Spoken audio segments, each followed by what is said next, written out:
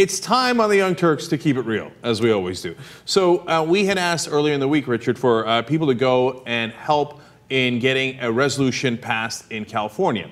Now, you know we're for a constitutional amendment. We have Wolf-PAC, and that's a super PAC meant to get that amendment to get money out of politics, right? So it's basically a super PAC that fights all the other super PACs, right?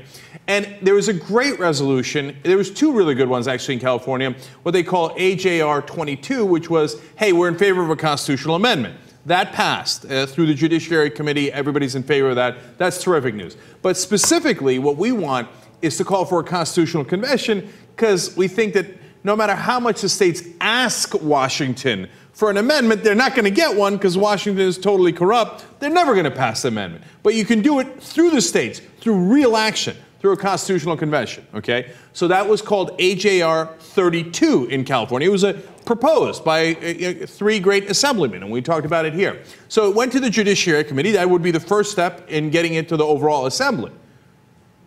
Fail. We lost. Sad day for America. Okay, now, you would think, and the vote was 6-3, right? So that's, no question, that's discouraging, and we got, a lot of you guys I know went there. You know, I got reports that there's a lot of people in Young Turks t-shirts here at this hearing, right? Excellent.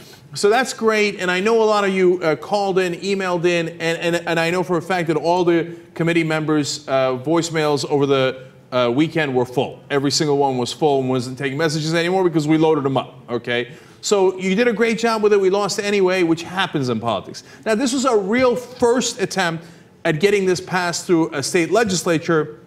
So that would be the first action. Not like, hey, we're in favor, kind of, maybe, wouldn't it be great if someone else did it? But overall, the good news I get out of this is after we went through this process, I actually feel encouraged. And look, it's not because it's false hope or anything like that. I get that we lost, and by the way, we can't bring it back up until the beginning of 2013, so that sucks, right, in California. But I realize, you know, as I look at the process now and I understand the process better at the local state level, right? Okay, so we lost 6-3. There's 4 other Democrats there. All you got to do is flip 2 of them. And they had a legitimate concern, which was, hey, can a constitutional convention get out of hand? And I can address that concern. It's no problem at all. One, you can call for a limited convention, so it's only on that issue. And number 2, don't worry, because whatever makes it out of a constitutional convention, 3/4 of the states have to ratify anyway. So if you had some crazy pro-life amendment, there's no way you can get 3/4 of the states to ratify. If you had a crazy liberal amendment, there's no way you can get 3/4 of the states to ratify. The only thing we all agree on is get money out of politics. Conservatives and liberals should agree to that. So I want to give a shout out to the heroes that voted with us: Wachowski, Monning, and Atkins. You know, they were assemblymen in California. They did a terrific job. Now we got to work on Huber, Dickinson, Wagner, and Foyer, who are not bad people. They voted the right way on the amendment overall, but now we got to get them to vote for the convention so we can actually get it done. And we're going to work on that. We're going to come back. And I've learned a ton from this process, and I can't wait to get to the next state level where we have yet another chance at these committees. And I think that, let me just give you one last insight into that.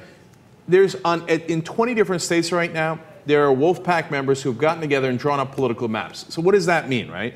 It's really interesting. What they do is they say, okay, here's our allies in the state. They make calls and say, are you with us or against us? And they make a list of people who are friendly to this idea of the constitutional amendment and doing it through a convention, people who are against us, and who are our allies in the state? What other progressive groups? So there's a real roadmap to victory.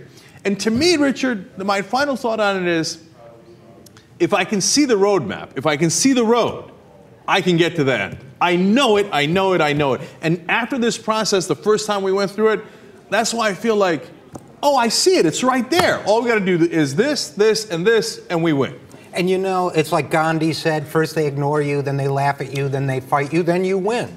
This is a topic, this is something people want. This is not a crazy idea. This is something most of the people want. We just have to not give up and keep fighting. And if California goes this way, it's going to send shockwaves all across the country. Absolutely. And look, 80% of the American people are against Citizens United. So you know it's actually bipartisan. So the next step is in Connecticut, actually. So New Haven Board of Aldermen on the Human Services Committee are meeting. Now, look, if you're in Kentucky, don't drive there, okay? And this is not something that where it's actually a state level that actually leads to the convention. It's another resolution saying, hey, we're on your side. But we'll take all of those, right? So if you're in Connecticut and you could make it to New Haven, there's a meeting at 6:15 p.m. Wednesday, May 9th. It's in City Hall at 165 Church Street in New Haven, Connecticut. Look, anytime we get support anywhere, and get those votes in our favor, that is momentum. Because already we've had some momentum in Connecticut, and it would make the state house in Connecticut much more likely to move forward. So by all means, and you can find out the specifics at wolf-pac.com, wolf-pac.com. Join up there, and let's go to New Haven next. And as Howard Dean famously said, we're going to Washington, we're going to Connecticut, we're going to California. We're going to go to all of them, okay? And in the end, we will win because we are too strong.